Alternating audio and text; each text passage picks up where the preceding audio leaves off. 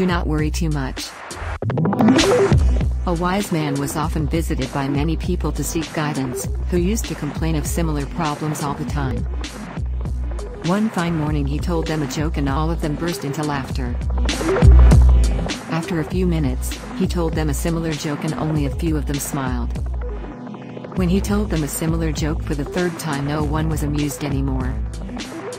Then the wise man smiled and said, "You cannot laugh at the same joke again and again, then why do you keep worrying about the same problem?"